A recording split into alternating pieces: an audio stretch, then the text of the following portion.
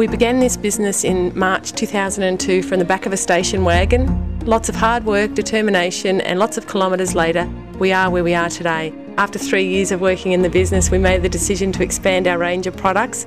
Initially we sold first aid supplies, but after realising there was a hole in the local market, we introduced safety gear due to demand. Buying our current premises was a massive commitment by us, and we felt that it was a fantastic opportunity to cement our future in Gympie. And this is where we are today.